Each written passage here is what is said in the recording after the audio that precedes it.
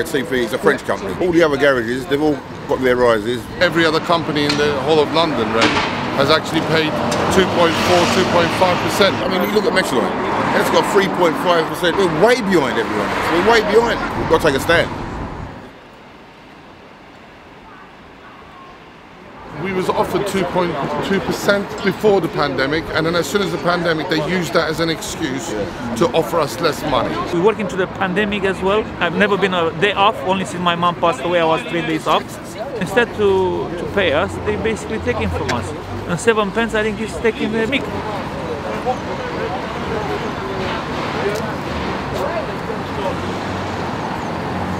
Since it's all gone private, it's gone backwards, drastically.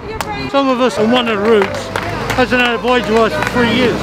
We're hearing they're investing all over the world. Saudi Arabia, France itself, millions from what we hear. My wife has lost her job. He's the sole support for his family now, right? So, but at the end of the day, he's still got to come on strike to fight for his rights. So there's more pressure on him again, because he's losing money. At the moment, they don't pay us for 40 minutes of our break.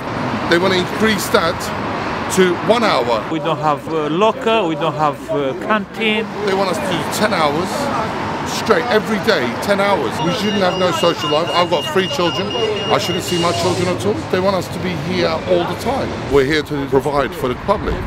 And why are we not getting the respect that we deserve? And why are we not getting the money that we deserve? The trains, they get double what we get, and we have to deal face to face with people all the time. I've got a really close friend of ours who's spent 2 months in a coma, had a tube put through the side of him to take out all the liquid from his lungs.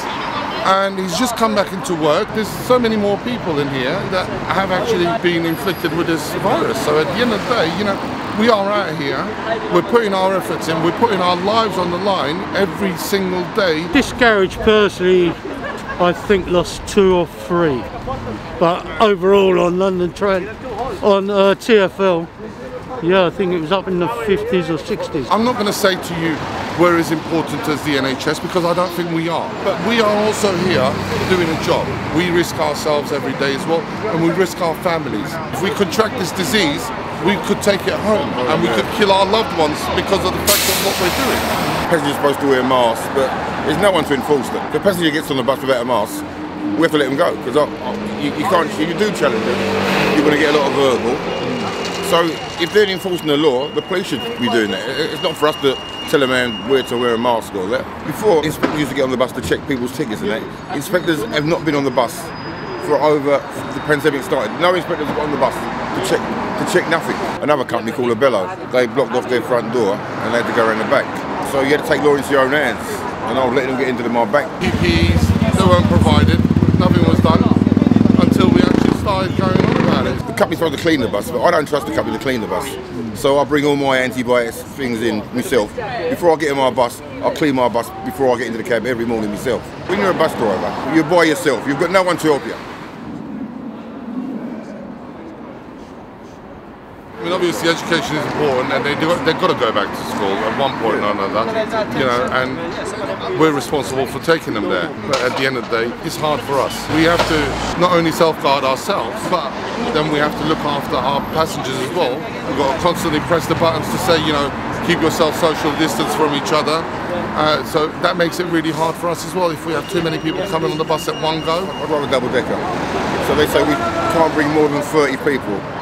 Technically, but sometimes when the school kids are on, you'll get 30 school kids get on the bus alone. You know what I mean? So it's going to cause a lot of friction. So I don't think it'll work. At the end of the day, we are here and we are helping to run this country through the pandemic. We've done it, and we've been here all through it, and we've been here all through these years.